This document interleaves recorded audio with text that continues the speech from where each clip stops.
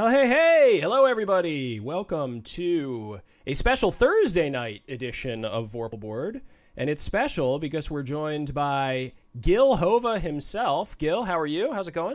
I'm doing great. How are you? I am doing great. Thanks for coming on the show. Thank you. Gil has a live Kickstarter for a two-player version of, I think it's fair to say, hit game The Networks. Oh, yeah. You can say that. And this is a two-player variant of it called The Rival Networks. And I believe that you kind of have described it as sort of like an easier, quicker version of The Networks that you can use to play with people. You even have, I think, like kind of like an easy mode to play with people who might not be familiar with modern board or card games, essentially. Hey, Ryan. Hey, Red Meeple Ryan. Thanks for coming out and hanging out tonight. So the Kickstarter campaign is already fulfilled, or already funded. Let's not get ahead of ourselves. Already funded. You have 8 days left to go. You're almost to 900 backers. Generally speaking, how you feeling? I'm feeling pretty good. You know, we just hit a stretch goal I really wanted to hit, which is the $30,000 goal, which gave us the executives module. So the original Networks has an expansion called Executives that adds all these wild asymmetric powers. So there's going to be a module for Rival Networks that does something similar. The powers aren't going to be as bonkers and off the wall in terms of power as the base game, but they're still going to be super interesting. And every time you play with one, it's going to send you down a different direction, which is kind of what I want. It gives you more lenses to the game, which is always a good thing. Cool, yeah, and I think that's especially effective when you're talking about like a game like this. I think you target like 30 to 40 minutes. Yeah. So like being able to sit down and say, oh, okay, well I can play this in a little different way, is nice, and I think people will see as we play it. You can try a lot of different strategies. You can go after different stuff in this game, and so forcing the player to sort of like make different choices, I think, is a cool way to force them to kind of experience it in different ways. So that's very exciting.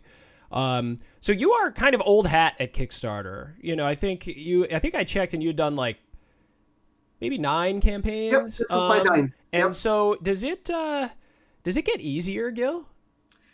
In some ways, yes. In some ways, no. I mean, at this point, I know what to expect in a lot of ways. So in that respect, it's a lot easier. But in some ways, the landscape is always changing.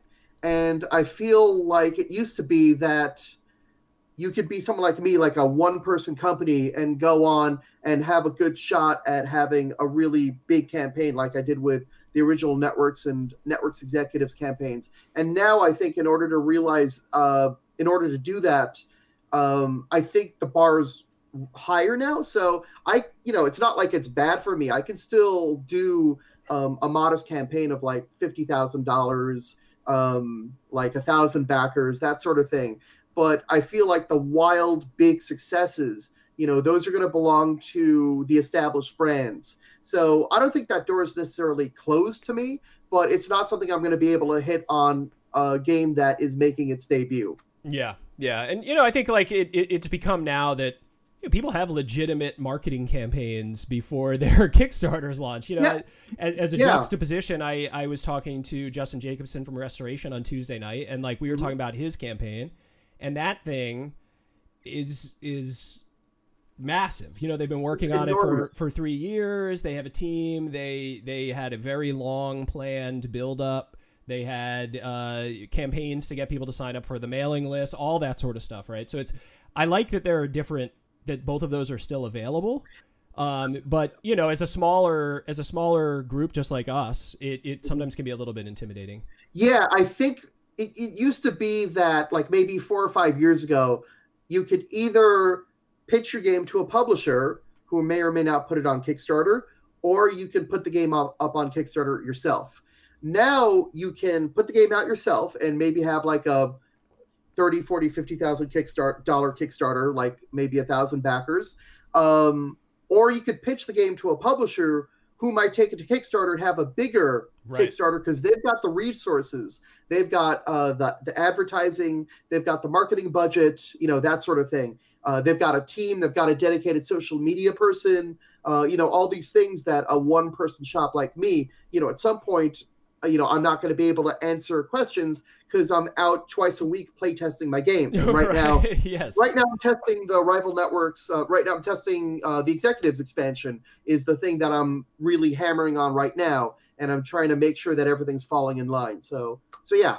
Yeah, I mean, it's tough for like a one person operation. People ask questions 24 hours a day.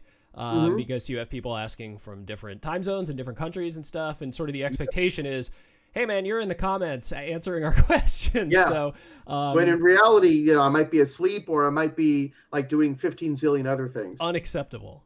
Unacceptable, Gil.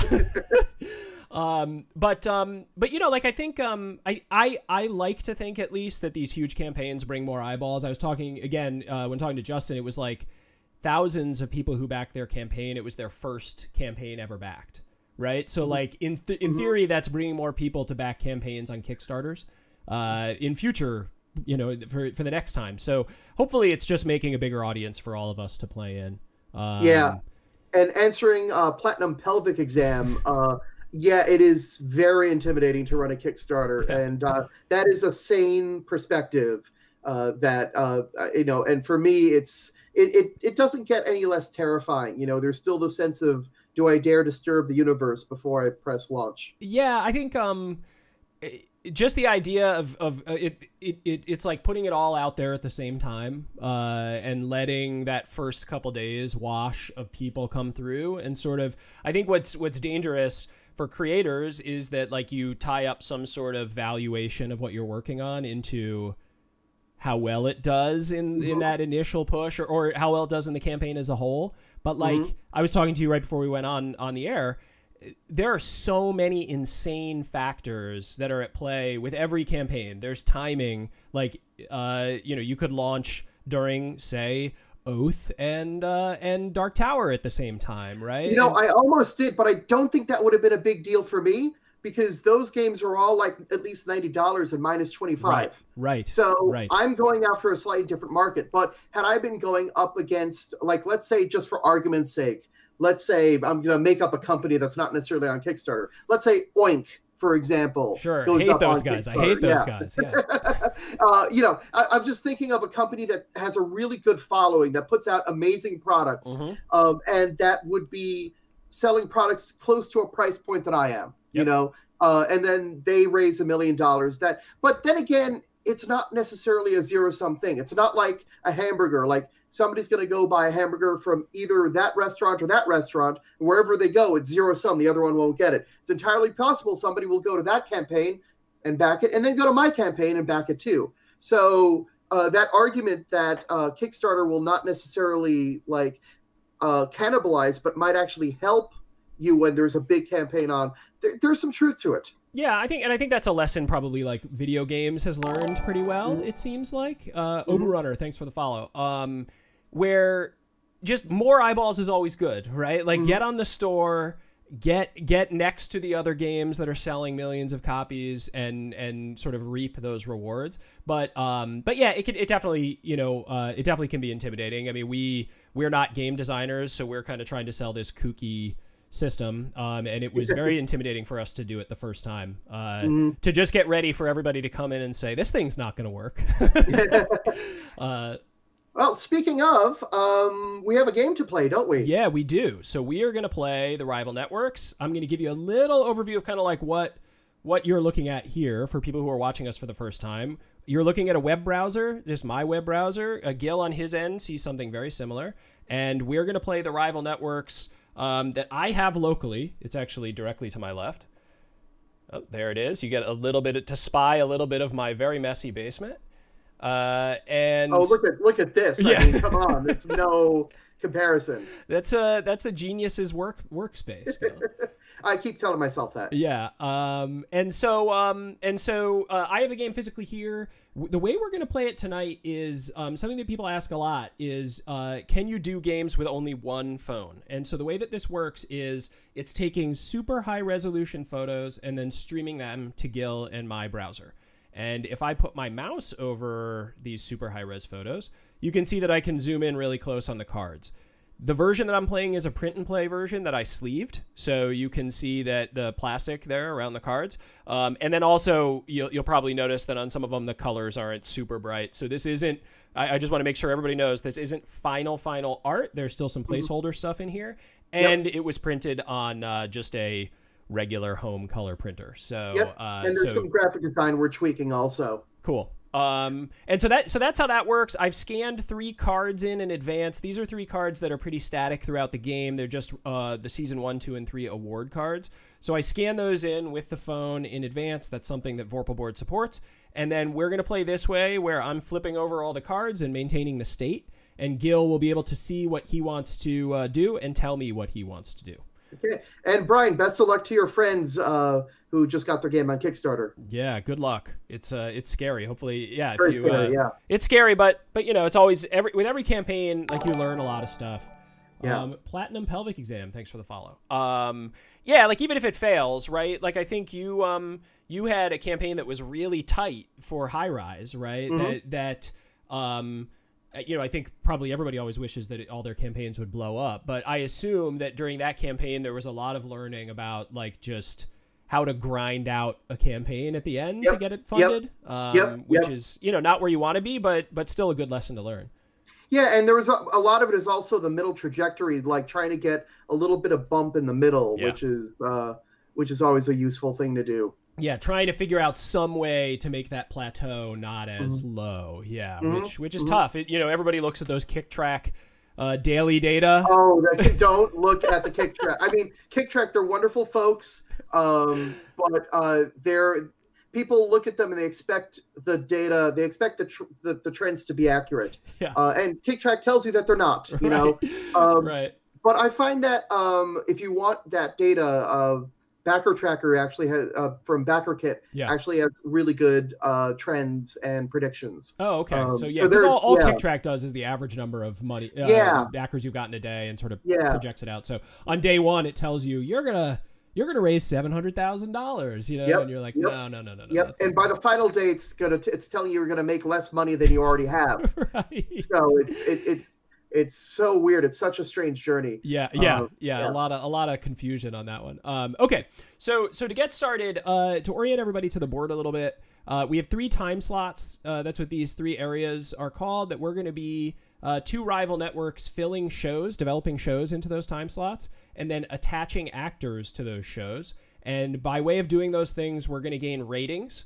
And when we gain ratings, we start to gain viewers. And viewers is the way that we eventually tally up at the end of the game to see who wins. There's going to be lots of things that happen in the middle, but that's kind of our general goal. The way that this game starts is we both start as a... what's the name for the special star? That pilot season star. Okay, pilot season star. All right, so let's see. Going to flip these over. And I am the network VP... And Gil is the delusional singer. Well, those are the stars we have. Those are our starting stars in our fledgling network. Yep, and there they are. So that's the delusional singer. You can see each star has the ability to be tied to certain genres of television show. These 2 starting stars can be tied to this little star icon means they can be tied to any of the genres. So we both get a star that we're able to attach to any show. And for people used to the base game, this is different than in the original Networks game. The original Networks game, you could put any star on any show, and there were a few stars that did better on specific shows. In this version of the game, stars can only go on specific genres. So now I'm going to deal out our pilot shows. Yep.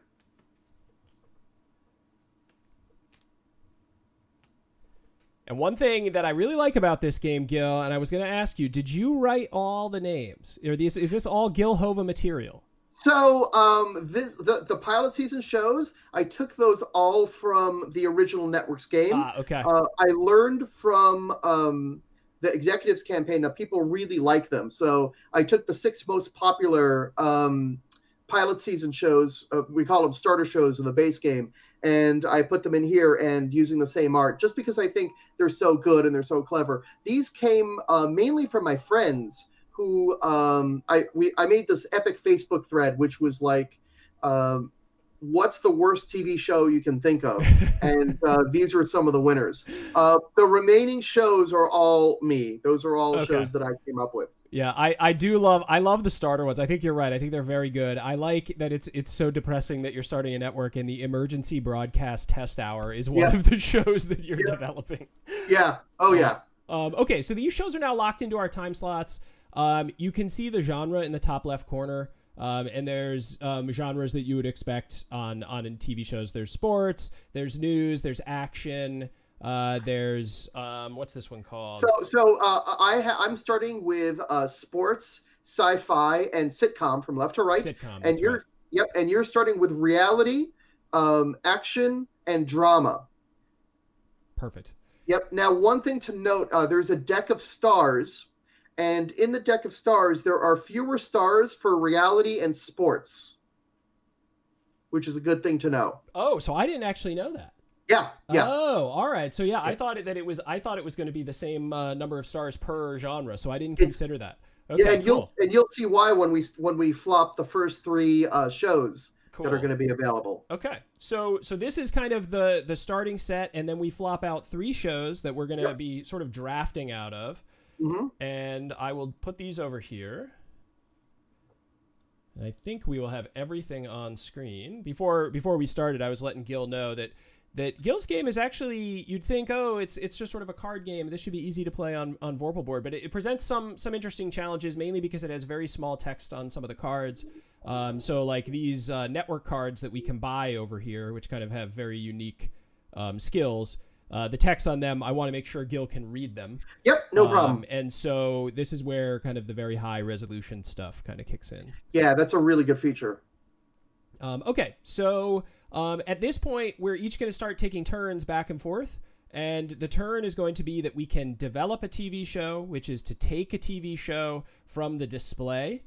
And then we can choose an add and star, which we would take an add and star combination from this display. And you have to take them together. So you take the add and the star that are next to each other. From the same row. From the same row. So either these 2 together, these 2 together, or these 2 together. And then you bring those down into your green room down here.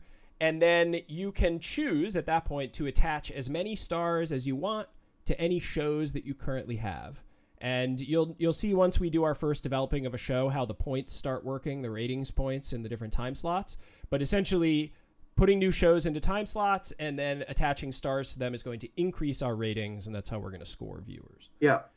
And I believe since I'm the number 1, I get to go first. Is that right? That's correct. All right, sweet. So let's see what I'm going to try to develop here. Oh, last bit. We have goals. So the game is played in 3 seasons.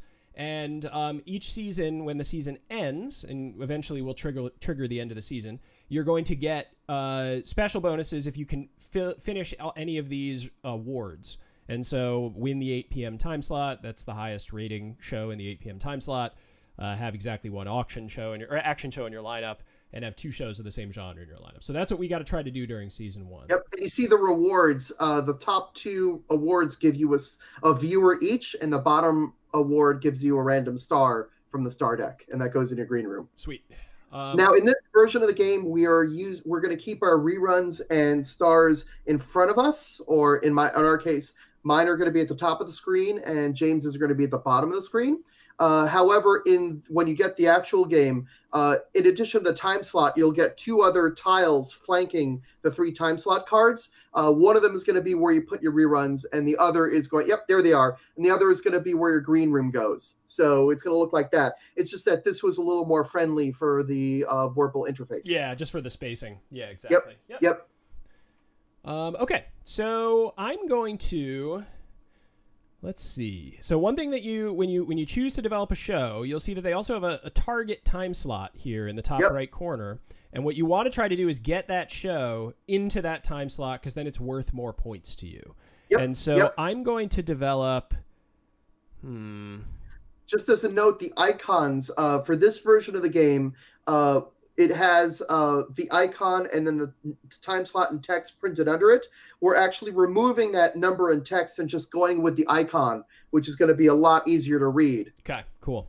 Yeah, and one thing I will note is, so like this good mace, when I zoom in on it, people are probably like, I can't see the text there. And it's a combination of The printer is the white and the yellow are very close. Yep. But there, I swear there is text there. And we're gonna get rid of the 9 p.m. there, and we're gonna make that icon black on yellow, so it's gonna be much easier to read. Cool. It's a funny story. The reason that happened is when I printed this set out on my printer, the text time descriptions did not print on the cards for some reason. Oh, it was some weird printer setting that kept it from printing. And then I tested it, and players were like, "Yeah, this is fine." I'm like, and because we were struggling, we can't read the time slots. We can't read the time slots, and that accident turned out, we just remove them, and it's simpler. It's amazing how graphic design works. Problem solved. Just get it out of here. And that's also a lesson to people who want to self-publish or publish a game, not necessarily theirs. Play test your graphic design. Don't just look at the graphic design on the monitor, say, yeah, that looks good enough, and print it. Print it out and test it, because you never know what's going to trip people up. Yeah, that's good. That is good feedback, because just you think it makes a lot of sense to you, and then you put it out and people are baffled by it. We run into the same thing in the software world. Well, I'll do some feature and I'll think, oh yeah, this is totally very, very clear, and then I'll give it to my mom or whatever, and she'll just be totally befuddled. Okay, so I'm going to develop this Jessica Bones episode, this Jessica Bones show. I'm going to put it into my 10 p.m.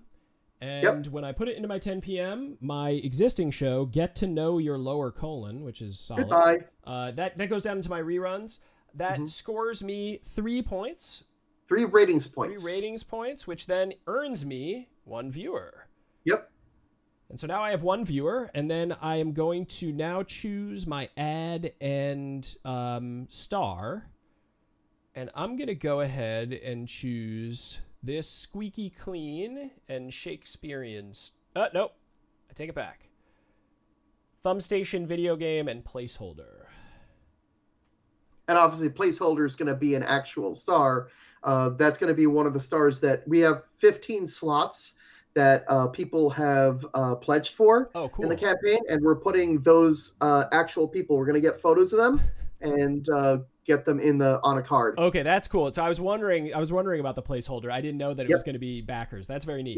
Yep. We did that with the original Networks campaign. It worked great. Yeah, that's very clever. Okay, so I'm going to attach this placeholder to the Jessica Bones show. Yep. And that's going to get me 3 more ratings points, which gets me up to 6 and earns me a second viewer.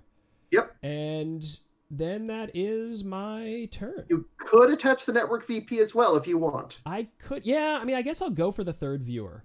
Yeah, why not? Yep, it gives you 1 more viewer. Yep. I'll get 1 more ratings point, and then I get 1 more viewer. That'll turn me into a 3. Yep, viewers may not have seen it, but there is an eyeball between the 6 and the 7. Yeah, I'll zoom in on that. So the way that this scoring track works is as you move your cube along here, earning ratings points, every eyeball you pass on the track, you earn a viewer.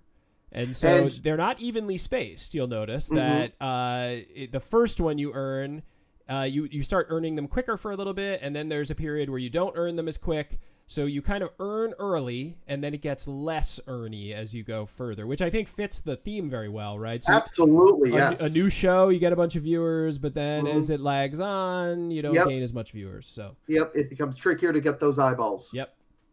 So I was able to earn 3 total viewers on my turn, and then the way that my round ends is I take those, and the game, as it will ship, has these neat banks that you drop the viewers in. I don't have those because this is the print and play, so I'm just putting them. This is this is James's banks, which are empty medicine bottles.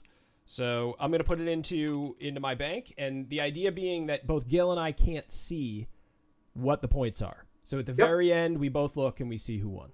Yep. All right. So now we replenish. Here's your new show, and a new star, and a new ad. All righty. And there's my favorite star so far that I've seen. The kid from the commercial. That kid from the commercial. Okay, so I have a few options here. You took the sci-fi show, and those are 2 sci-fi stars. I could go with sitcom, and that might be safer as far as ads go. Or I could go for the reality. No, I'm going to go with sitcom because I'm building on sitcom already. So I'll take the good Mace. Okay. which I believe is a it's 9 a p.m. show. Yep. Yep.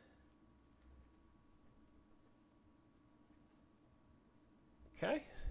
Okay. Then I'll get the middle row of stars and ads. And incidentally, if I don't like any of the stars and ads, I can always draw from the top of the deck. 1 star and 1 ad. Yep. But then you have to take those ones when you do that. Yes, yeah. And then I'm gonna put let's put both of my stars. No, let's just put the kid from the commercial on my 9 p.m. show. All right. That puts me up to 5 ratings points, which gets me 2 viewers. I'm going to leave my delusional singer in my green room because she might be useful for something else. Okay, cool. Now, people may be wondering what these ads are for. Ads are useful for buying the network cards, and network cards give you all sorts of powers. Now, in the original game, you could get an ad on your turn, or you can get a network card on your turn.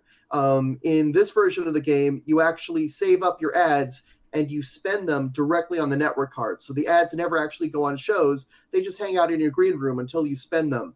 How much are ads worth? It depends on the ad and the state of the game. The ad that I have, Perfect Ponchos, that ad is worth $2 million unless I have 2 cards, 2 ads with that little 2 ad icon on it, in which case combined, they're worth $5 million.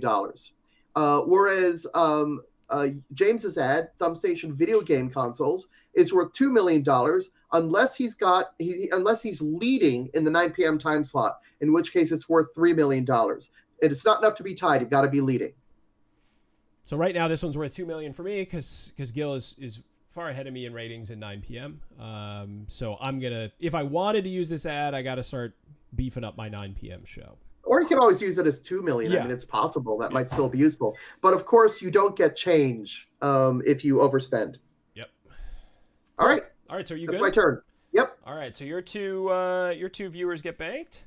Now, I was going to ask you, Gil, do you, when you play this game, keep track of the viewers in your head? Do you attempt to? You don't? You don't try? Yeah. I do not. I'm not. I would mess it up. I would confuse who had what constantly. So I don't. I have not tried to do that myself either. I think the way that you would do it is you would track your score, and then you would track a delta. Yeah. Which is how much different your opponent has, but that's a lot of work. So Thaws, I don't know, I never pronounce his. He's my friend Mike from Texas. Hi, Mike. And my girlfriend is using the microwave. Oh, that's good. I like it when we get weird stuff happen on stream. We have cats and dogs a lot on stream, and we have had some children appear on stream as well. So always an exciting thing on the stream. We might get a ferret joining us at some point. We'll see. That will be excellent. I would love to see a ferret on the stream. That would be our first time that we've had one. One of them just has to wake up. Oh, okay. They're both sleeping right now. It's not fish, Mike. Don't worry. It's not fish. Okay, so my turn. I'm going to. We do have a goal to have exactly 1 action show in your lineup. Yep. And I have Blue Detective out there, so I'm going to take it, develop that in 8 p.m. So by doing so, I now have a show in 8 p.m., which gives me 3 points and nets me a viewer. And then I'm going to take, again, this placeholder action show. And I'm going to immediately apply that placeholder actor, which nets me 3 more points. So I'm up to 6, which gets me another viewer. Mm-hmm. And now I have $4 million in ads, which is not enough to buy anything. Mm-hmm. And that's it. That's my turn.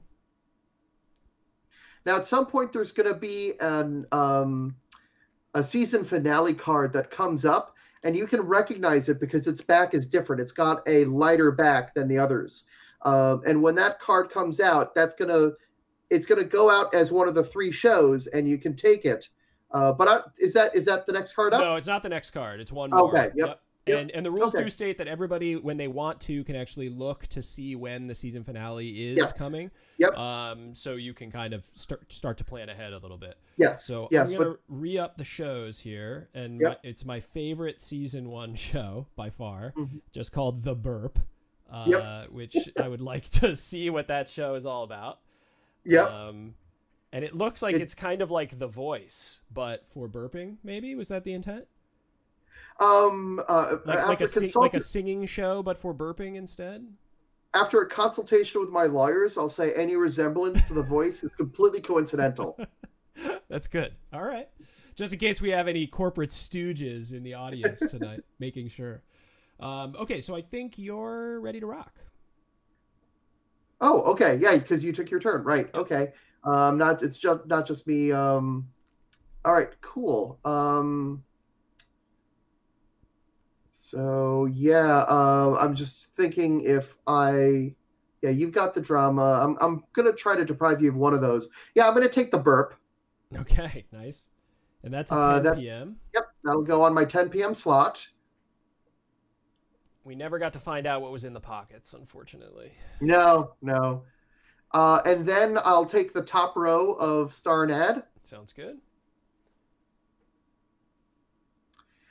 And I will attach the reality TV fodder, which will mean we'll tie at 10 p.m. Ooh, interesting. All right, so you're up to 7 as well. I could go up to 9 if I put the delusional singer on. Yep. We're almost to the end of the season, so that's where it actually starts to matter. Yeah, I will choose not to do that. Okay. I'm gonna keep that delusional singer in my green room. All right, sounds good. You gonna buy anything? I only have 3, so yeah. I cannot. Okay. All right, so you got 3 viewers going into the bank. Yep. All right. Okay, so now the season finale card is out. So the way the season finale card works is it's now in the show display where we could choose it. But if you choose it, you get to do your turn, but then it's over after that. So correct. If I chose, like if I said, oh, I'm in a really good position right now, I just want to end it, I could do so by grabbing that season finale. But, you know, I might actually just try to develop a show here a little bit.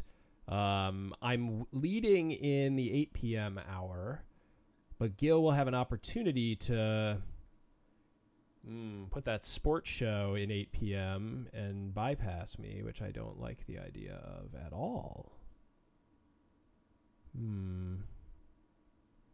Okay. I'm going to take this drama at 9 p.m. Mm-hmm. I'm going to remove the emergency broadcast test hour. That's going to net me 3 points and a viewer. And then I'm going to try to defend my 8 p.m. time slot here by taking Brunhilde's Brilliant Vacuums and this Grizzled Action Hero. Yep. And then I can immediately attach the Grizzled Action Hero to my show.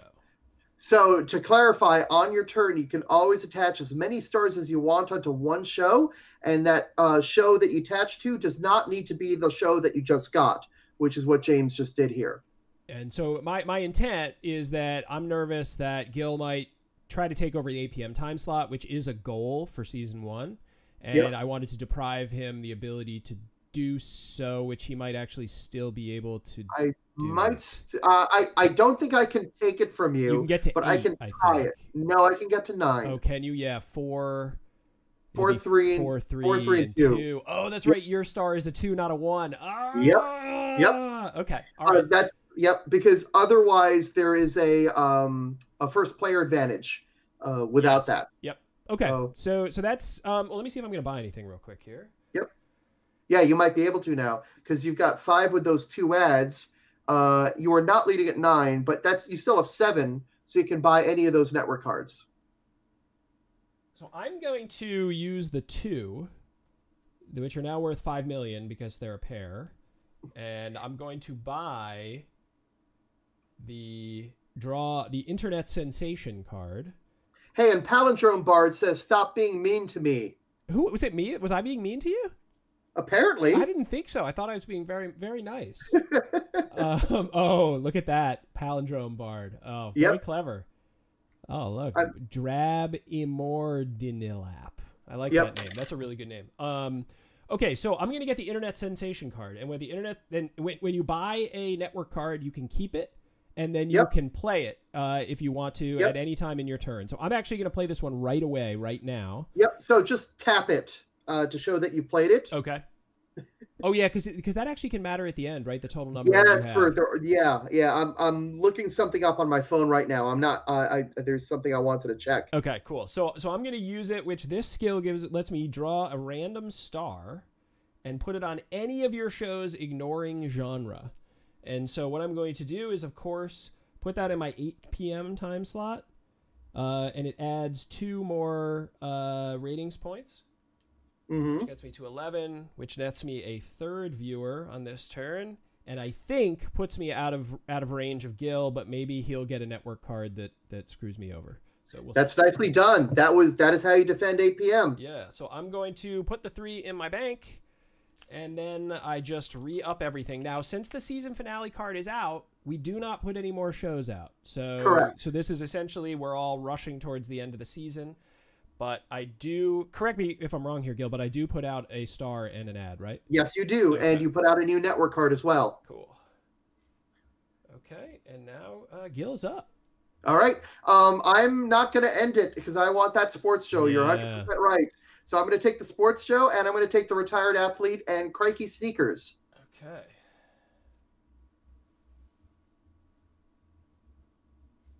So I'm not going to win 8 p.m. unless I get a network card that helps me. But I am going to. There is a way that I could do it. I think it would be aggressive, but I could do it. I will put both of my stars on the sports show.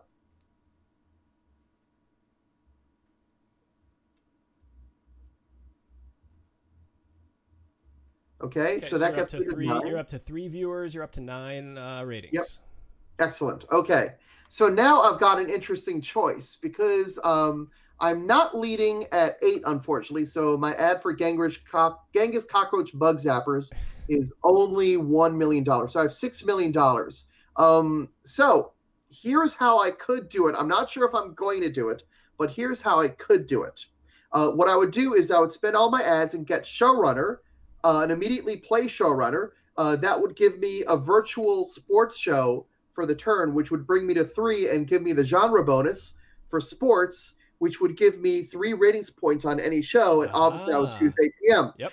But you would have a turn, and if we flop out an action star, then you could just reclaim the lead from me. So I'd be spending a lot of resources to effectively get 1 VP, which I'm not sure is the right thing to do. So instead, what I'm going to do is I'm going to spend my leftmost 2 ads, one for Crikey Sneaker and one for Perfect Ponchos, for Cult Classic. All right. Because I think that's going to help me a lot at the end of this season. Okay, so Cult Classic is the end of a season. For every goal you fail to reach, draw 1 random star or gain 1 viewer. So essentially it inverts the goal card for you, which is nice. Yeah. Okay. All right, and now you have... now I get the season finale. Yeah, you have to take the season finale. And you do get a new network card, new star, new ad. All right, let's see if I can get anything done here. Unfortunately, well, I'm already in the lead in the 8 p.m., so that's fine. Yep. Oh, nice. I'm going to be able to go into the lead in 10 p.m. as well, which will be convenient. Okay. Oh, have I been using the wrong... I've been using the wrong colors for me and you, haven't I? No, I mean, yes, you have. Yep, okay. Yeah. We can easily flip those. Yeah, I'll flip them. Although, no, look, on certain ones I did it right, and on certain ones I did it wrong. Look at that. So 9 p.m. is... Yeah, I'm right. I'm yellow, and you're blue. Because you're ahead of me. Not on 8 p.m. though. 8 p.m. you're ahead of me. We were wrong, and on 10 p.m. we're tied. Okay, all right. So I screwed that up. My bad. No worries. Okay, so I'm going to take the season finale card, obviously, so I don't get to develop a new show. But then I'm going to take... Oh man, I wish I could get 3 out of one of these people, but no dice.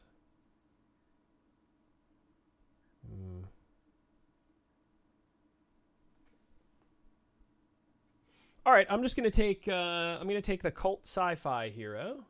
Yep.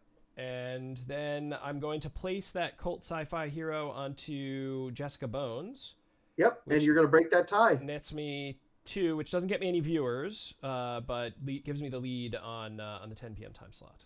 Yep. And so that is the end of the season. And I don't think can you buy any? You might be able to buy it. No, you can't. You have 5. Yeah, I have 5 million. Yep, yeah, 5 million. So I can't buy any network cards. Okay. All right. So we're done with season 1. And the first thing that we do is we look at who's leading the time slots. And if you lead a majority of time slots, you gain 1 viewer for each of the time slots that you lead in. That is correct. So I would gain 3 viewers for that. You were leading in 2 time slots because I'm leading at 9 p.m. Sorry. So I get 2 time slots. Yep. You get 2 viewers for that. Yep. And I get a random star because I am losing the time slot battle. So there's a little bit of catch up there. Now, so here's an interesting thing, Gil. In the rules for the print and play, it says to take that star face down into your green room. I'm sorry. I'll rewrite that. Good call. It's just draw the top face. Draw the top stars. Okay, good. We played it that way, but we were like, we looked through the whole rules and we were like, is there a reason that it would be face down?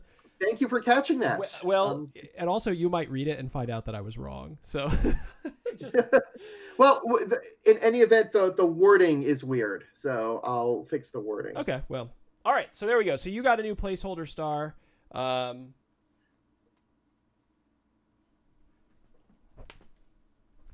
Okay.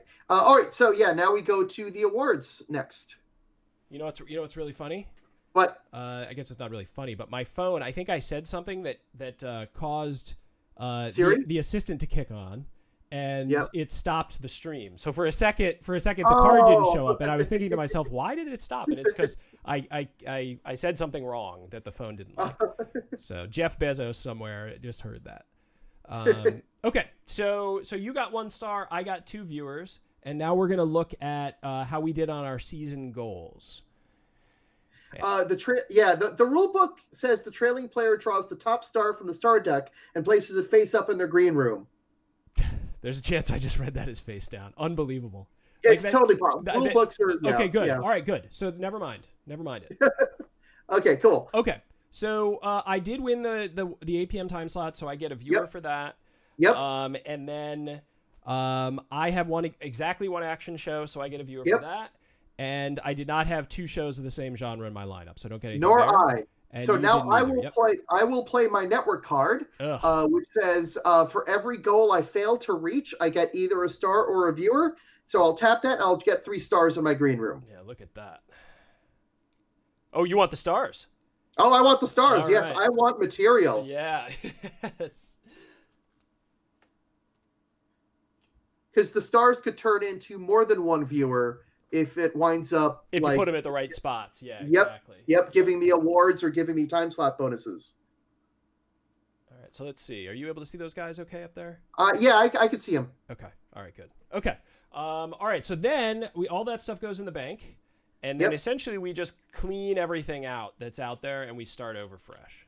Clean all the available displays, as I call them. Yep. So our green rooms stay the same, our lineups stay the same, our reruns stay the same, our ratings points stay the same. But anything that had been out for taking that wasn't taken goes away. I wish I could help with this, but I am. Oh no, it's totally fine. Cannot reach out through the screen, unfortunately. We don't have any sort of automated human arm attachments. Well, that's the next level where all the players are remote and there's like a robotic arm that's doing all the butlering. Yep. Yeah. Oh yeah. Yeah. We'll do a Kickstarter for that in 2025. Yeah. Okay. So I think everything is cleaned up, and now we get new network cards, and we go on to season 2. Mm-hmm. And for folks who are watching, I always say this when we do streams on Vorpal, like we talk so extensively while we're playing, so any assumptions that can be made on timing for these games are out the window. Like, you know, these go actually really fast. I think that this could be a really good like lunchtime game, Gil. I don't know. This is a 30 to 45 minute game for most players. I think it's good, especially once you sort of just get in. Like turns can be 30 seconds, you know, sometimes because you just know what you're gonna do, you know. So. Yeah.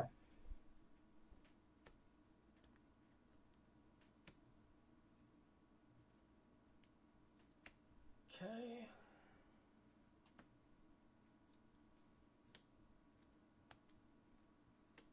There we go. All right. When I lean against away from my mic, I can't really talk because nobody can hear me.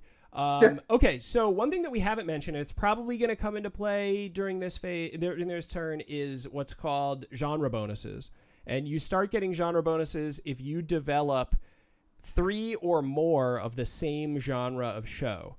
And that includes your reruns and what's in your lineup. So right now, for example, I have 2 dramas.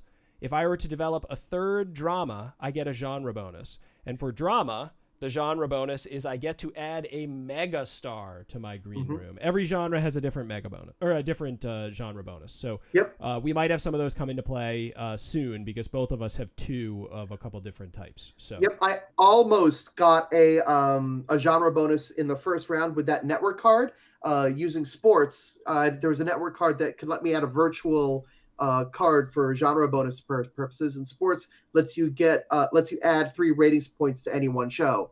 But the timing, like, if in hindsight, I would have been able to do it, but at the time I didn't know if you would have flopped an action star. And if you did, which would have just ruined your whole day there. If that would have been a lot of resources for very little gain. Okay, so what I'm going to do, I'm going to go first because James ended the season. He took the season finale card, which means I start the following season. We have a reality show that would be my 2nd. We have a sports show that would be my 3rd, and we have an action show that would be my 1st. So I am going to go with sports. Okay. Because I got to get that sports show. That's a 9 p.m. show, and that's going to replace my crappy 9 p.m. show that's not getting many viewers. And then your stars, correct me if I'm wrong, get discarded, right? They don't. Yes, the stars from the show gets discarded. Now, if one of them was my delusional singer, we put the delusional singer face down in my green room just as a reminder that I went 2nd, because that's a tiebreaker. If we're tied at the end of the game, the player who went 2nd wins, and that's the other thing that offsets the first player advantage. Yep. So then we're going to take my placeholder sports star and add them to Battle Tots. Oh, and I need a star and an ad. I'm actually just gonna top deck it, I think. Okay, and so you just earned 3 viewers for going up to 9 on that one. Yep. And then you're just gonna go off the top of the deck. Yep. Mediocre Gamer, thank you so much for playtesting. I believe Mediocre Gamer made a version of this game on Tabletop Simulator, which I'm very thankful for. Oh, Mediocre Gamer, welcome to the stream. You're a table. I always like talking to Tabletop Simulator experts. So so that's cool. That's a really nice thing to have done for somebody. Yeah, it was really, really great. And I can get 1 more star on that show, and I can get as many as I want as long as they match. And morning show host can actually go on Battle Tots also. I think she'll be my pit reporter, so we'll put her on as well. And that gives me Battle Tots is taken over the 9 p.m. time slot. As well it should. Yeah. Okay, cool. So you got 4 viewers out of that. And then you get a genre bonus. Yes, I do. Okay, so now I get to add 3 ratings points to any show. And I think the safest one is going to be Battle Tots, just because I'm probably going to replace the other 2 shows. And also that gets me to 14 viewers, 14 rating points. It's another one. Yep. Thank you, Mediocre Gamer, about the graphic design. I have the PNP just about ready. It's just a matter of balancing that versus the episode of Ludology that I'm editing. The episode of Ludology that I'm editing, I pretty much need to finish by tomorrow or I'm dead. So not that I'm dead, it's just that I'd have to skip playtesting on Saturday, which I don't want to do. So my plan is to finish editing Ludology tomorrow, and then at some point sneak in the new PNP beta with the new graphic design. That's my plan right now. But I didn't want to release it until I'd fixed until we fixed the time slot icons, removing the text from them, because I wanted people to actually be able to test that version. Okay, let me take a look at my ads. I'm still not leading at 8. I have $3 million. That is not enough. So I'm good. Okay. Oh, Mediocre Gamer, you don't know the half of it. Running a Kickstarter. I actually have a part-time job that I work these days. editing Ludology. And this week, my game group, my playtest group, has actually been pretty high maintenance this week. I've had to pull a couple of members aside to talk to them, just sort of making some big procedural decisions with the playtest group, that sort of thing. So yeah, it's been a lot of work this week, but you know what? I couldn't be happier. There are so many worse things that could be happening to me these days. So I'm pretty happy with how things are going. Yeah, even when it's crazy, I think, it's like you're working in games, right? You're doing stuff that you enjoy. I mean, I know that sometimes when you get bogged down in the details, it's like, oh, this is awful. But it's like you're editing a popular game-related podcast. You're working on a Kickstarter that's already funded. Like that's exciting stuff. But yeah, I'm sure stressful at the same time. Yeah. Unrelated to everything else, and especially to the Battletoads cards that I just played, I'm a huge combat robotics fan. Yep. And the schedule for filming for BattleBots Season 5 just got released. And hopefully I can score a ticket and watch the filming. That would be amazing. Yeah, where do they film it at? Long Beach, California. Oh, okay, cool. That's where they have the arena, and it's like they've spent, I think, at least $1 million or $2 on that arena, $1 million or $2 million. Yeah, it's really cool in there. I like that show. We watched that show in my family as well. I'm a big. I like the way that they've done it now, where it's sort of just like. It seems shorter than it used to be, maybe? Like, the tournament structure is shorter, maybe? I'm not sure. Like, it seems more like an event style than, like, a whole season. They're much more transparent about it. Also, they dropped down to one weight class. So it's now only heavyweights, except this season, the excitement is they're going to allow walker bots with weights up to 500 pounds. Awesome. Whereas the other fighting bots that have wheels but are maxed at 250 pounds. I still think the wheeled bots have a huge advantage because of their mobility. Yep. But it's going to be really interesting seeing just how powerful those weapons on the walking bots will be. There's still... I'm a huge combat robotics nerd. They're still limiting tip speed, though. So the walker bots can't spin their weapons up that fast. They can just add extra mass. Okay. Because at some point...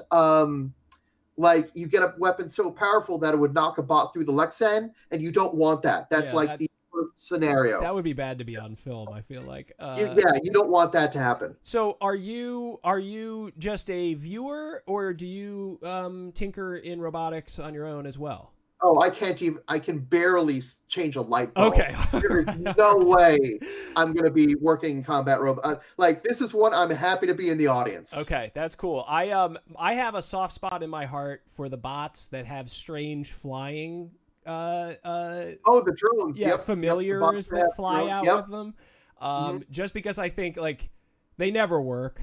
But like I enjoy watching them, crash and burn. Like, I think last season somebody attached like a rake to the back of a bot and knocked. That was 2 or 3 seasons ago. That was Hypershock versus Poison Arrow. Willa Bales attached a rake to Hypershock, and somehow it worked. He knocked out Poison Arrows. And like it turned into like a fireball because it was. It was spraying fire down out of it. Oh man. He blew it up. He blew it up good. It was amazing. Absolutely amazing. See, that's what happens when you talk to somebody who really knows what they're talking about. I sort of throw out a thing like, I swear this happened last year, and then Gil's like, no, that happened at this time with this specific set of robots. No, but I do like BattleBots a lot. I think it's very cool. They've done a good job with it. I'm glad they brought it back. It is an outstanding show, and the reboot is absolutely phenomenal. Yeah. And combat robotics is an amazing sport, and if you can see it near you, like they fight 3-pound bots. They're called beetle weights all the time. Bots you see in BattleBots are 250 pounds. You'd think, 3-pound bots, they're not going to do much, right? Oh my gosh, the 3-pound bots are amazing. They are really powerful. Like they really kick they throw the other bots all over them. Like, they're very destructive. It's cool. Really fun to watch. Yeah, that's cool. That's kind of like watching like featherweight human fighters fight. Like they're super fast, all sorts of crazy moves. If you're really fun to watch. A MMA fan. Mediocre Gamer, Mike's run on Ludology is really good. There are some awesome episodes that are in your future, so you're gonna enjoy it. Mike was a really fun host. He only gave us a couple of seasons before he decided he had enough, but that was that. It's kind of a coarse way to put it. I like that. No, he that was his decision. Mike said, because Mike designs from the gut. and the show's very analytical. So he felt after 2 seasons, he said all he could say, and he was like, you know what, I'm done. Yeah, well, I mean, that's good. Like, it's good. Good to know, right? It's really good to know when it's time. And for Mike, it was like, you know what, it's time. And now he lives out in Colorado. He lives out in Colorado now. He goes to conventions. He designs games. He's having a great time. That's cool. So I believe it's your turn, James. I believe it is my turn. All right. So, let's see. I'm gonna re-up my show display here, and then I need to start thinking about what the heck I'm gonna do. Season 2 awards. We got to try to win the 8 p.m. time slot again. Yep. Actually, all 3 of them are 8 p.m. time slot. Look at that. So that's gonna be our battle zone the entire time. Yep. Okay. And then I don't have any stars, so I'm beginning to understand why you grabbed all those stars, Gil. Yeah. Star economy is really important in this game. Yeah, that's cool though. I like that there's learning that I can do here. And the genre bonuses help with that also, and network cards also give you a little bit of explosiveness with the stars. Yeah, so I am going to do Poncho Academy so I can get this genre bonus. Yep. So I'm going to develop Poncho Academy into the 9 p.m. time slot. And that sets me up to start with 5 points, which is worth 2 viewers. Mm-hmm. And then I'm going to grab the Celebrity Chef, which I like that the Celebrity Chef can go onto an action show. They can, just in case. Yeah. Mediocre Gamer, you are 33 episodes away from my entrance, just so you know. All right, so that gets me up to 3 viewers off Poncho Academy, and then for my genre bonus, I get to draw 1 random star and 1 random ad, and add those to my green room. Well, you look at that. I got another action star, but I'm gonna hold off because I think you're way too strong at 9 p.m. So I'll hold off. That's fine. Yeah, that's a good idea because there's one of each genre in each season. So there is one more action show in the works. Now the question is, am I going to be able to hate draft it from you? Will I be in a position to hate draft it from you? Like if it comes up, maybe there will be a better move. We'll see. Right. Question, Mediocre Gamer. So the delay on the board screen is due to, that is the way Vorpal works when you're doing photo streaming. So what we're doing right now is photo only mode. We do have a hybrid video mode, which mixes video stream with high res photos. The reason I'm using photo only mode is because that's the only way we can get up to full crazy resolution. So I'm up at, I think 3280 by 2420 or however many megapixels that is. That's a high amount of megapixels. Well, a low amount of megapixels because it's like 8 or 10 megapixels, but a lot of pixels. So, comparatively to 1080p, this is a lot more resolution. But we can only stream those photos so fast. So we try to get to about 1 frame per second. At this type of resolution, we're a little bit slower than that. But it isn't interaction with Twitch. It's just the way that Vorpal actually works. Good question. And it's not a huge deal either because this isn't a real-time game. I can wait a couple of seconds for the screen to update. Yeah, it really depends on the game. Like some of the games you want to see people moving the pieces around, and then you would use hybrid video. But a game like this that has a lot of text, we want to make sure we have that crazy resolution. Okay, so... All right, so I am going to look at my network cards real quick. I'm sure you can buy something at this point.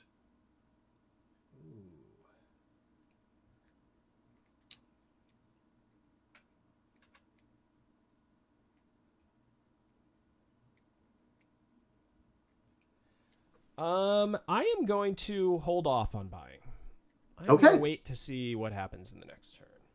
All right, that sounds good. Season 2 comes up again here. Another star. Okay, I think you're ready.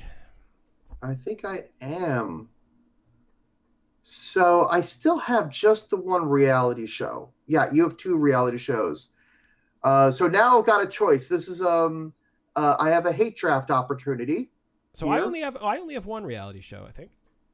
Oh, you're right. I was looking at Yeah. I was looking at dramas. I think we each only have one reality show. So reality is not terrible, except that I don't really have reality stars. The reality star would give me the 9 p.m. ad, and that would probably let me get a network card, which is nice. Yeah, so there's I'd rather not replace my like my 9 p.m. show is good. There's an 8 p.m. show. There's no 9 p.m. shows out there. I don't have any dramas. I'm going to let you have the megastar for that drama. So I think I'm going to get I think I'm going to get the reality show. Okay. And set myself up hopefully for a reality show genre bonus next season. So that is going to replace my 8 p.m. show. And just so people know, you do not have to place it where it says on the card, but that gives you the extra. It gives you the higher of the two numbers here, so it gives you 6 points right out of the gate instead of 4. If you put it in the wrong time slot, it's only 4. But there are times when putting in the wrong time slot is the right move. Yeah, especially if you're stealing it from somebody else. Yeah, well, but it should make sense for you also. Like a lot of times you'll do that to steal it from someone else, but you also you're going to put it in the wrong time slot just to sort of prep for something else. Maybe to get a genre bonus, you know. Right. Yeah. That sometimes it's like, okay, I'm going to put it on the wrong time slot, but I just want that genre bonus out of the way. I'm going to get the middle row because I really want that. I really want that 9 p.m. ad. All right. All right. So now I've got 7 in ads, so I could get Vogue. We also have Audition, and we also have All-Star Cast. You know what? I'm going to make a game. We just changed All-Star Cast. Okay. So All-Star Cast is actually different now. So I'll leave it up to you whether you want to play it with the old rule, the new rule, or just discard the card and replace it. Don't play with the new rule. Like if you change it, let's make it the most recent. The new rule is that it's, and I haven't tested this one yet, but All-Star Cast is now costs 7, but is capped at 3 stars. You can't attach more than 3 stars.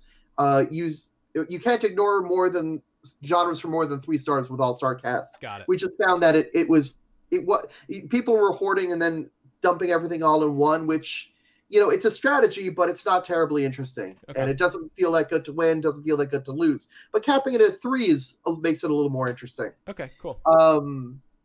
Like you're not scoring, like somebody hit, I think, 35 ratings points. Which, oh gosh, just loaded up, huh? Yeah, it's like, yeah, it just wasn't that great. Yeah.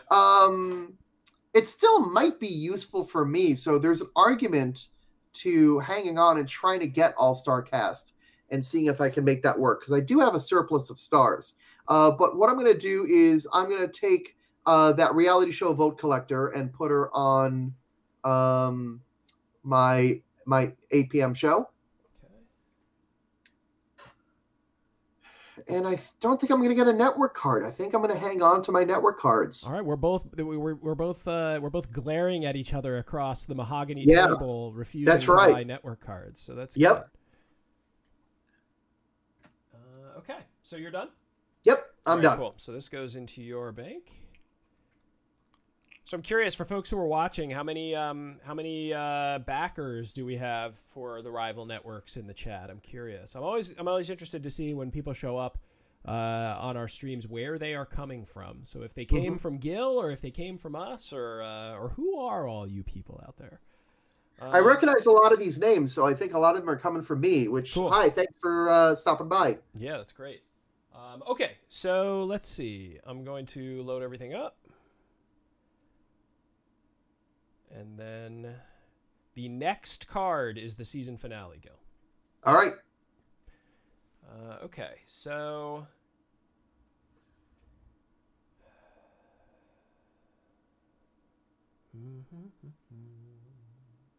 All right, so I am going to go for the bonus for the mediocre Mr. Muddle. Yeah. So I'm going to load that into 10 p.m., which is going to take away my Jessica Bones, which I keep the network VP just face down. Yep. And then discard my other stars. Take Jessica Bones and put that in my green room.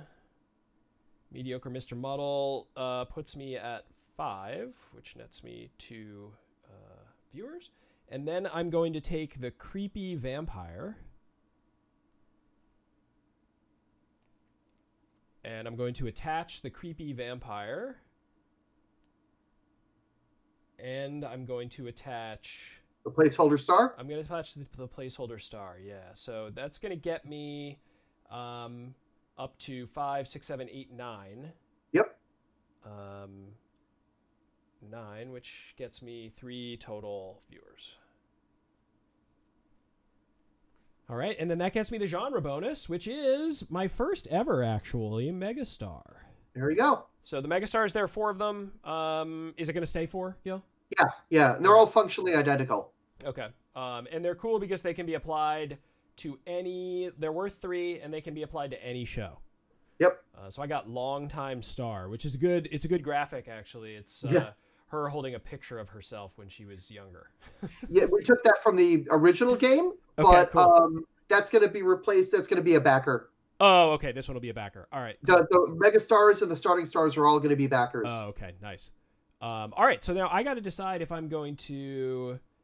What I'm going to do here. I have to buy something. I have way too much money. I am in the lead at 8 p.m., which makes my ads worth a good amount of money. So that's worth 6.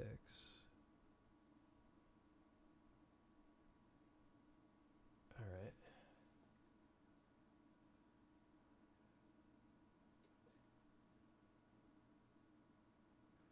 All right, so I'm going to go for audition, Gil, but I have a question for you. It says draw 2 random stars and take no ads. Does that mean it replaces my... No. Okay, cool. Nope, it's an addition too.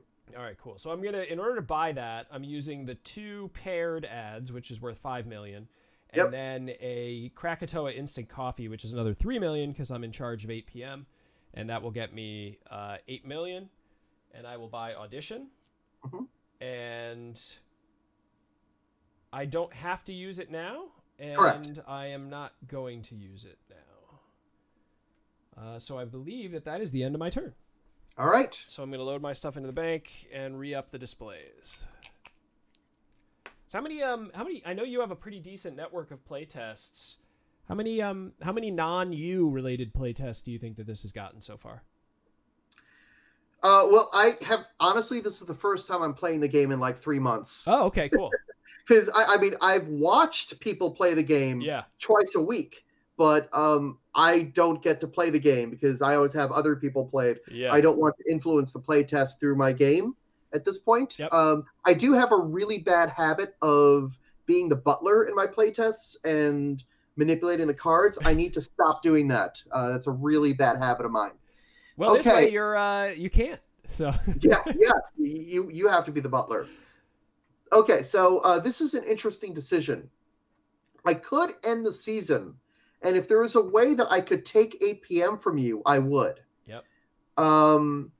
Most sitcom stars, I don't believe I have any sitcom stars on my shows right now. Nope. And you have, I don't think you have any sitcom stars on your network either. I do not. Because we've replaced both of our starting stars. Ace Chaos Fire, thank you for following. So that's going to be really interesting as far as that goal is concerned. That's really up for grabs. So I think that's an argument to take Precocious Puberty and cancel the burp. So let's do that. What a sentence. You know what? That is probably, have you ever read that stat about how like most sentences we say are the first time they've ever been said? Oh, yeah. That one I think is for sure. That's the first time. Probably. I mean, unless it's come up in this game before. Unless somebody did it during playtesting. Yeah, exactly. But I don't think that's happened yet. There are quite a few combinations available here.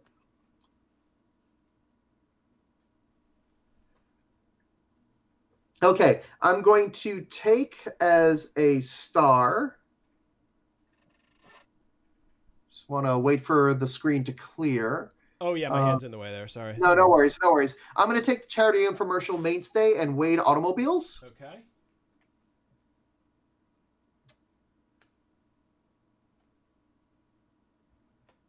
All right.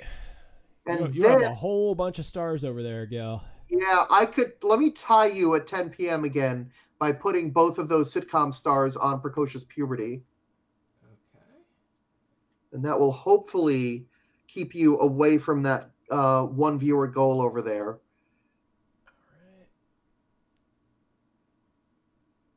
And let's see what I can do as far as ads are concerned.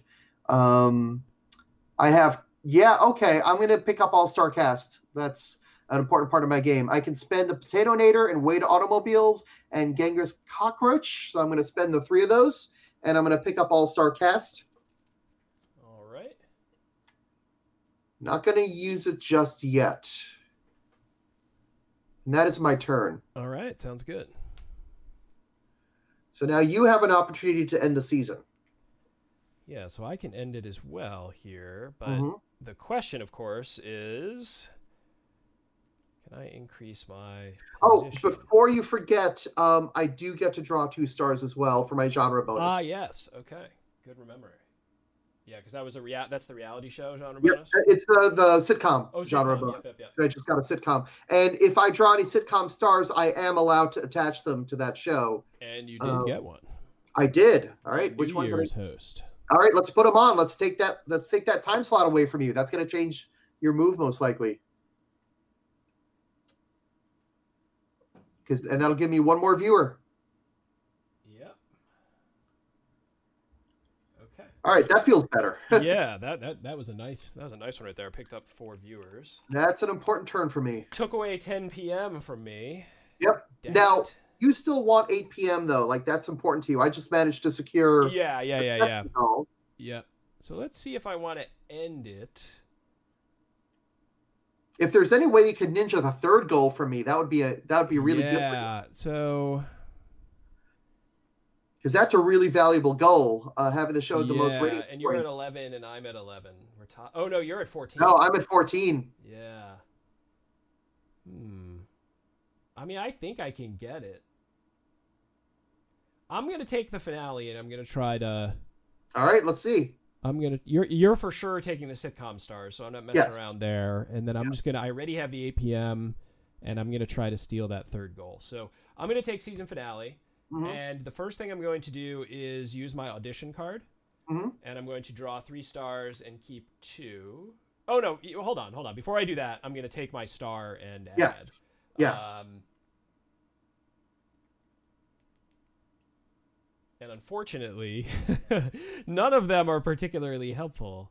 So I'm going to draw off the top and hope to pull a drama star. Have a good night, mediocre gamer. Oh, thanks. Yeah, mediocre gamer. Thanks for hanging out. I appreciate it. Good luck getting your kid to bed. All right, so I'm top decking it. Crazy Pete's discount. What is he selling? Just anything. Could be anything. Plutonium. Oh, plutonium. That text got cut off. We're going to replace that ad. Okay, Crazy Pete's discount. I was wondering what the P is. Plutonium. Yeah. All right, and then I picked up an action star, action/sci-fi star, which isn't going to necessarily help me. All right, so I can add 5 more to Blue Detective. Oh, wow. Yep, that's how you do it. Without even using Audition. So I'm not going to use the Audition card yet.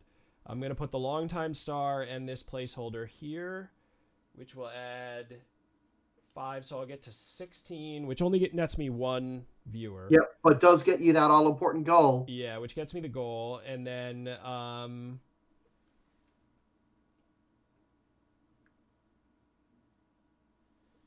And then I'm going to...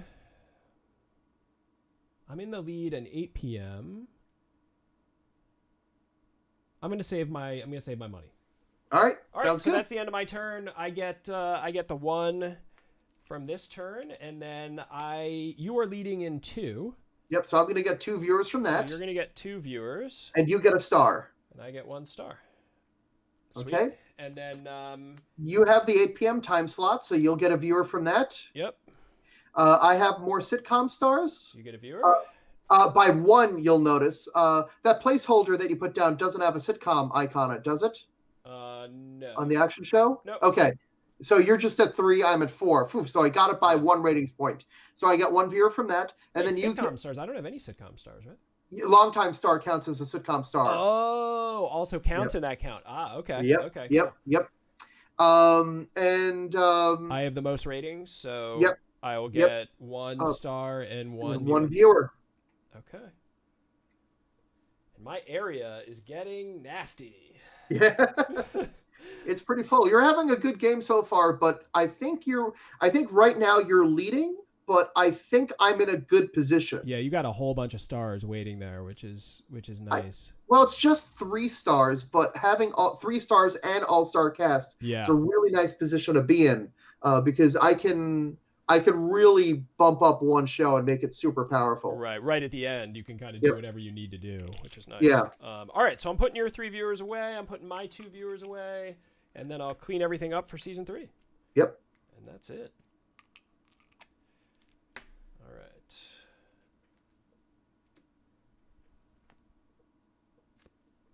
Okay.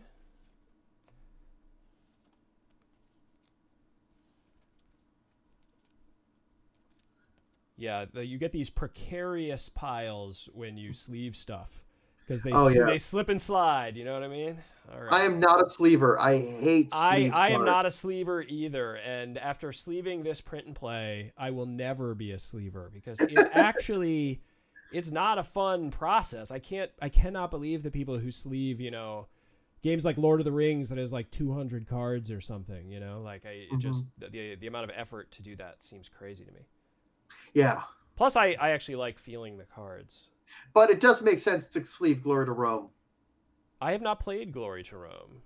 It's real. The company that released it they have the English language rights to the game. They're effectively out of business. And no one will ever get that. They are not. You can wave millions of dollars at them, and I'm pretty sure that people have. And they're not budging. They're not giving up that game for anything. Man, that's a bummer. It is. It's a phenomenal game. But if you play Matainai, that's like 85% of Matainai's Glory to Rome. Okay. So just play Matainai, and you're just about there. Okay. Well, I'm gonna raise the camera a little bit so we can get everything in here. Okay, sounds good. There we go. And you ended the season, so I will go first. Oh yeah, you get to go first in this season as well. All right. I sure do.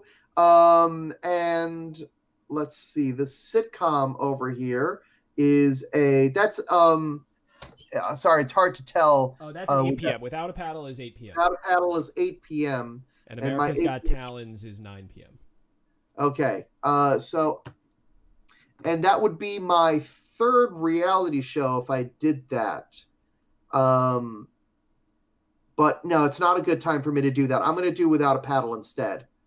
So that's curious. Somebody just posted as me in the chat that says, "Hi, everyone." I'm not sure who that is. So maybe that's one of my team members. Hopefully. I hope so, for your sake. Yeah, exactly. Okay, so sorry, Gil, which one are you going to take? I'm taking Without a Paddle. Okay, sounds good. Are you going to develop it at 8 p.m.? Yes, I am. And I'm just looking at the ads over here. Thank you, Brian, for the kind words. And I will take the Adorable Hipster. Okay. And Clem's Clearance Firearms. The ads we're gonna change a little. Like we're sort of redoing a lot of the ads so that the text isn't going to cut off. Oh, okay, yeah. So on this print, there's a little bit of a there's a lot of text cut off, and we're that's still to be addressed. Okay. Cool. Adorable Hipster will go on Without a Paddle. That'll bring us to 10. And that, I believe, is my 4th sitcom, so that's going to get my genre bonus. I'm going to draw 2 stars for that. All right. Look at that. 2 more sitcom stars. Yeah, they're going on. Okay, yeah, you're gonna go after that 8 p.m. time slot. I sure am. All right, so 5 more for you there. Brings you to 15. You're still a little bit 1 behind me. I have all-star casts in my pocket. Yep. So I'm not gonna use all-star cast yet. Okay. All right, but unfortunately, I know it's there waiting for the big blast if necessary. But you have audition. I mean, which still means you're subject to a random draw, but you've got a weapon also, and you have a ton of money. Yeah, And I also have Always Dies and Everything sitting there for 3, so I might be able to fight off the 8 p.m. challenge. Yep. We'll see. Yep. Okay, so are you done, Gil? I am done. All right. It was Vorpal Thad. Oh, Vorpal, yes. Hey, Thad. Thad's on the team. Thad's part of the Vorpal board crew. Awesome. Yeah, God have mercy on anyone who shows up and sees the board in its current state. So at that, if you just showed up, trying to understand what's happening may be a little bit difficult. Okay. It's actually not that it's not that bad. It looks messier than it really is. And we're trying to keep it contained within this window, obviously. Yeah, so you would have more room on a real table. Exactly. Yeah. Okay, so let me re-up everything.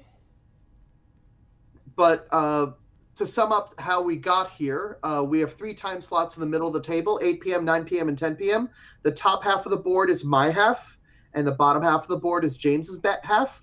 So I have 3 TV shows with various stars on the shows. James has 3 shows with various stars on the shows. The shows beyond that are reruns, and those are important because if you have at least 3 shows of the same genre between your lineup and your reruns, you get a bonus. How many times do you think you've said that sentence, Gil? That whole Quite a few. spiel? Yeah. Okay, so I'm going to...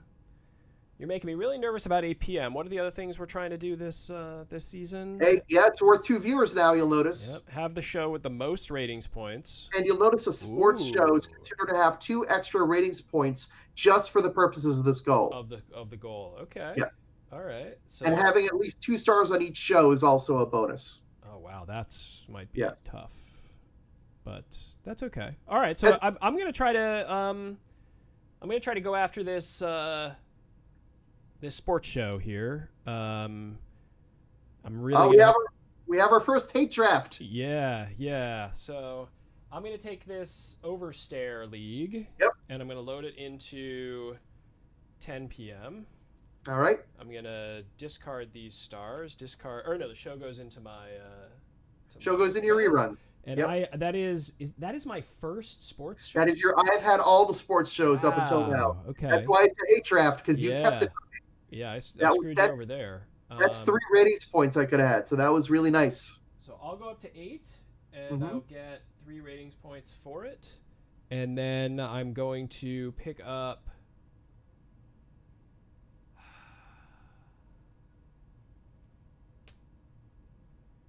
I'm going to pick up this police procedural mainstay and just, I guess, prepare myself to just do defense at 8 p.m., I suppose. That's not a bad strategy. It's crazy that I've had that blue detective out there for so long, but I'll keep it going. All right, so I don't know if I'm going to buy anything.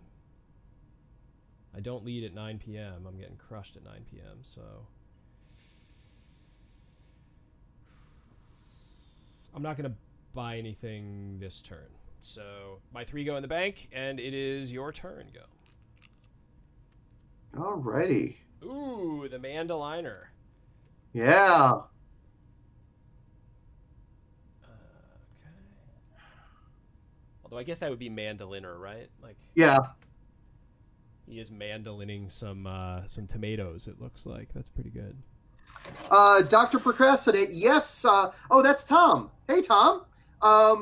Yes, when James told me he was from Albany, that was the first thing I said. The Spielbany folks. Also, Tom, one person in my playtest group in New York City was working on a trading game for a while, and we found out that I'm friends with Tao. He was like, "Oh, Sidereal Confluence is such an important game for me," and he was ready to drive up to Albany right then and there to meet Tao, which is just amazing. I'm like, Tao's probably asleep, knowing him. Yeah, that Spielbany group is awesome. It was very good. Just really, they get together regularly. Lots of really interesting game design stuff going through there. Yeah, really I am no designer, but I like seeing them when they're over at Bard & Baker. Yep. And I think when Catherine Stipple was going to college up there, I think she was dropping by there. But now she's in Long Island, so every so often she comes by our group. So that's cool. I'm pretty excited about that. We get to play test Flippin' Gravity which I'm pretty happy about. Yeah, I like seeing the shots of that on Instagram and Twitter. Yeah. I have not been able to test it. The times when it's been over at there's sort of like a designer night at a board game cafe up here. I have not been able to be there on those nights, which is a bummer. She's an amazing designer, absolutely amazing. That's cool. Oh, Tao's working on an awesome co-op of a similar scale. I can't wait to try it. Oh, that's great. All right, so I'm gonna make a tricky. Oh, she still goes up there. That's great to hear. She's so good. 5 and. Sorry, quick math. 5 and 8 is 13. Yes. Okay, so here's what I'm going to do. I'm going to take the Handmade Tale. Okay. I'm going to cancel my 10 p.m. show, and I'm going to put the show on at the wrong time slot. All right. And then I'm going to take...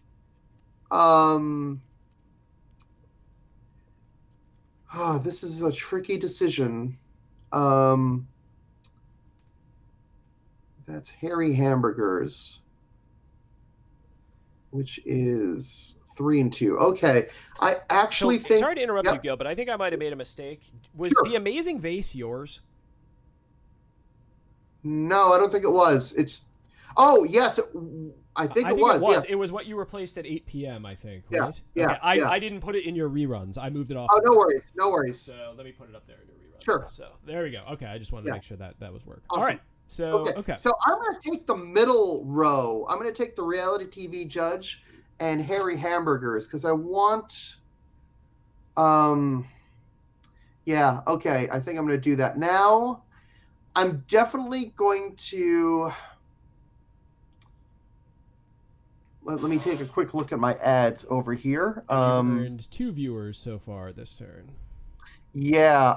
Well, let me definitely add my square-jawed actor and my soap opera star to my 10 p.m. time slot. Trying to get those 2 on everything, huh? Yeah. Yeah. All right. So 5 more there. Yep. I might attach the reality TV judge as well. So you're up to 10. That gets you 2 more. Okay.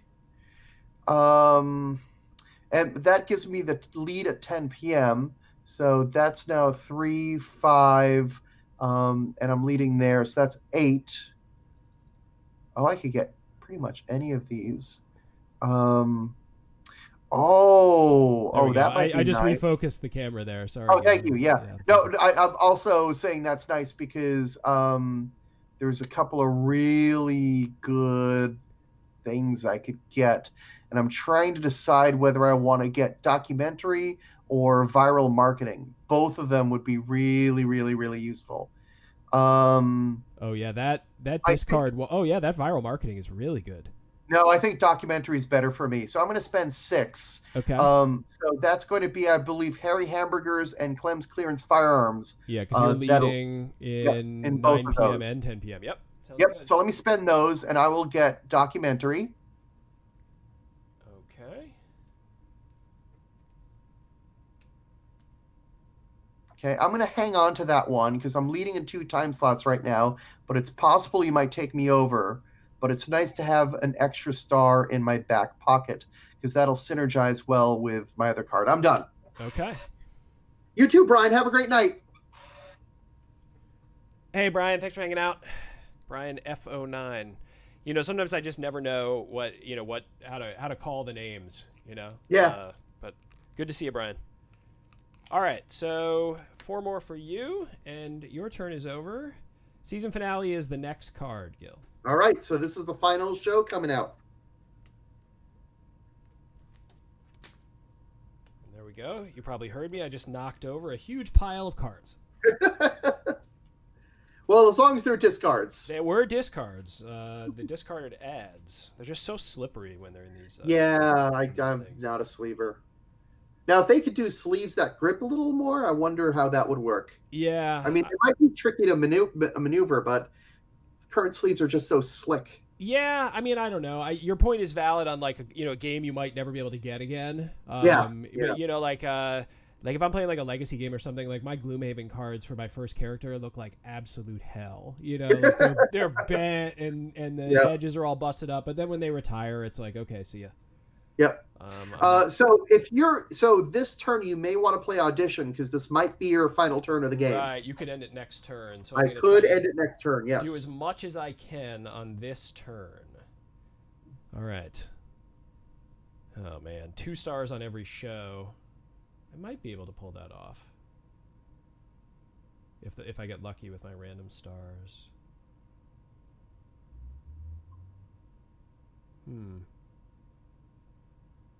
I'm actually going to...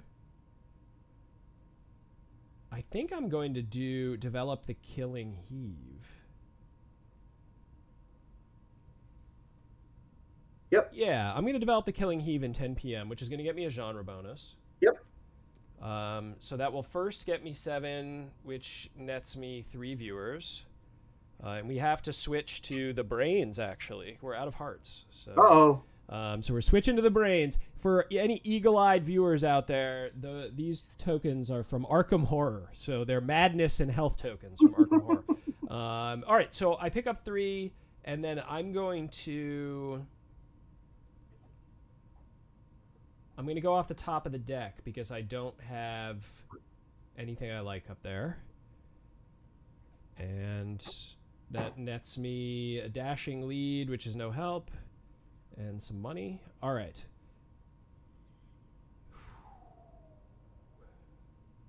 All right, now I'm going to use the Audition to draw 3 stars.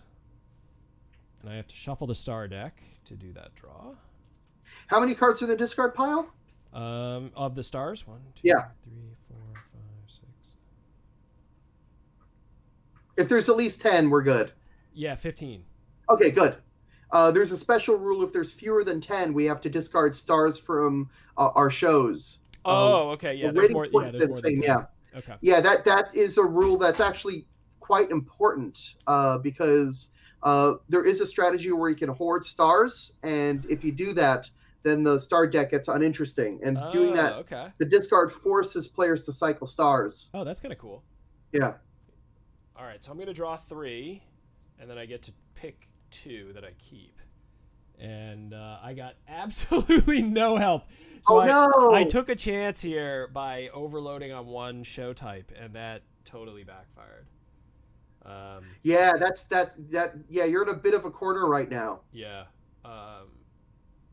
Okay. All right. Well, I'm going to take... Okay, I'm just going to put that one back on top. I got 2 more stars. All right, so what I'm going to do is I am going to load the 2 stars I can onto the Killing Heave. So I can load a 3 and a 2 on there, which nets me 5 more points and gets me to 12, which just gets me 1 more viewer. Are you sure you don't want to add those to 8 p.m.? Just to keep you from bypassing me, I suppose. I mean, I'm just saying it's a possibility. Yeah.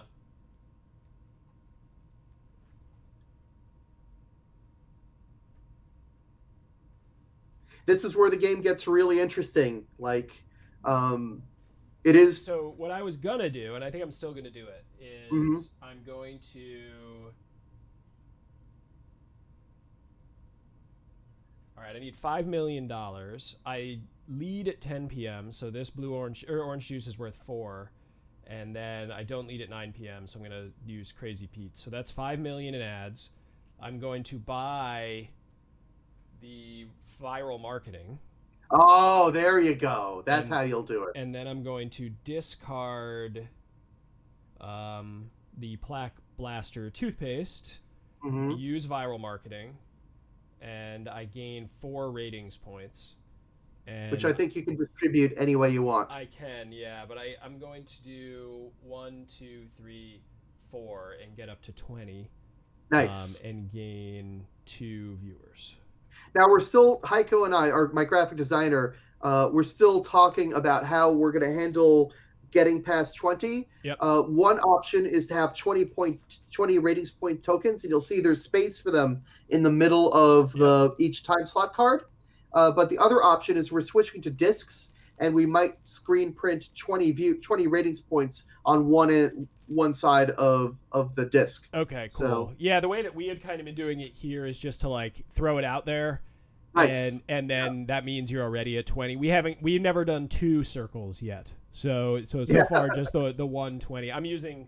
These tokens are from Cryptid. So cool. Okay, so I'm taking the season finale. I'm ending it. Okay. Yeah, I'm ending finale it. Is going to Gil, and I do want to see that last network card though, because that's going to be important. Oh yeah. Okay.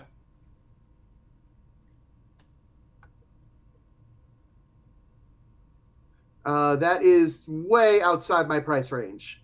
Yeah. And infomercial might help me though. Okay, so let's see. Yes, I will take because I'm not leading at 9. Damn it. Yeah. Oh, if I was leading at 9, this would be such a happier world. You're no, sorry, 8. Oh, sorry, 8. I meant 8. I meant to say 8. Okay, let me take the middle row. I can still make it work. Okay.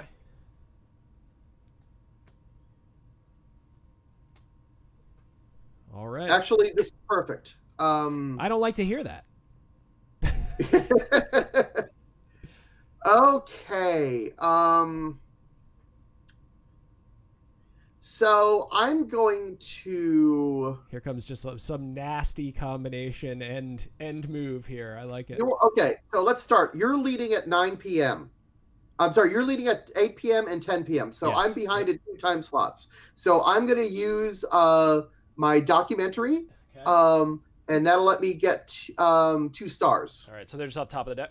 Yep, right off the top of the deck. Let's start with that. Okay. All right, excellent. I'm going to attach the kid from the commercial and charity infomercial mainstay to 8 p.m. Okay. So that's 4 more to 8 p.m. Okay. 1, 2, 3, 4, which gets you to 19 and nets you 1 viewer. All right. I'm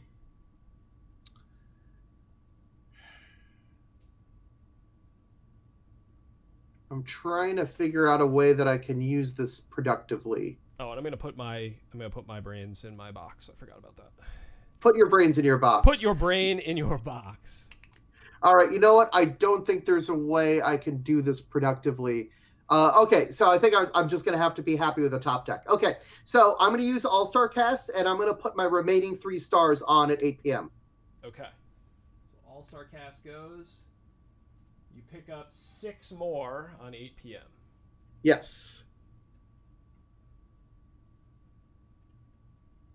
And that nets you 3 more viewers. Nice. Okay.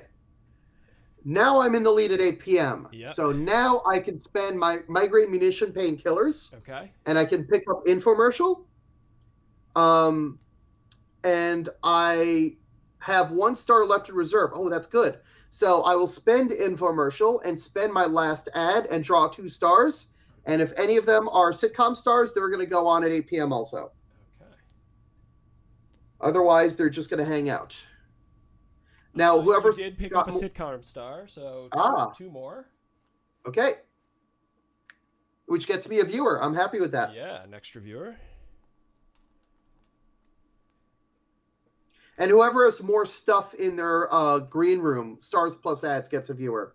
Okay. Which is me. Okay, well, that's after the draw for being behind, but that's the end of the season. Okay. You know what I didn't do? What I should have? What? I could have bought another network card. I didn't even think about it. Oh, really? Yeah, because I was leading at 8 p.m., so I had 3 million plus 2 million. I had 5 million. I didn't even think about it. I could have picked up. Bought that one for me. I could have, yeah. So, well, live and learn. Okay, right. So that's the end of the entire season. Yep. And so I'm leading in 2 time slots. So I'm going to get 2 viewers. And you get a random star, which could affect the calculation of who has most in their green room at the end of the game. Yep. Okay. For the awards, I think I get all 3. Oh, do you? Yeah. You stole them all. Let's see. You won the 8 time slot. You have the big ratings. Yep. And I have at least 2 stars in every show. Oh, man. 6. Oof. Yep. That was the big move I needed to make. Yeah, that was the right time to do it too, because you could end the game. I love games that have choice end scenario. I love it because I like that you can start to think and say, you know what, like I'm ready to do it right now, and that can upset somebody else's whole plan. Like I think that's really neat. Okay, so I just gave you 6 more for that. Yep, and you get 1 viewer for having the most. Yep, in your green room. One measly viewer. Hi, Agent Dave. Yes, this is a. I don't know if he's saying this is a new game or if he wants us to start a new game. I'm not sure. Dave, good to see you though, man. But it might just be that we've been playing a lot of duplicates lately. Okay. You know, like during the Kickstarter, we've kind of brought back some of the oldies but goodies. That's fair. Because it's easier learning a game. Learning a game every night is kind of a stress. Okay, so you just got probably enough to win the game. Let's see. You had a really good first couple of seasons. I was sort of in the back. Let's see. And I'm curious to see if I did enough at the end to take over. Okay, so then I'll put mine in, and then we're gonna have a dramatic reading here. All right. We'll start with Gil. Unfortunately, you've got to count it all. Yeah, that's okay. We'll live. And first thing I do is immediately drop it on the ground. All right, 3, 6, 9, 12, 15, 18, 21, 24, 25, 6, 7, 8, 9, 30.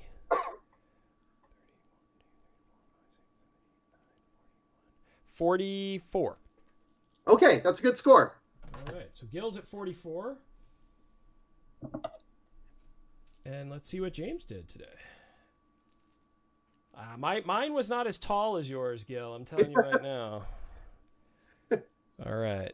3, 6, 9, 12, 15, 18.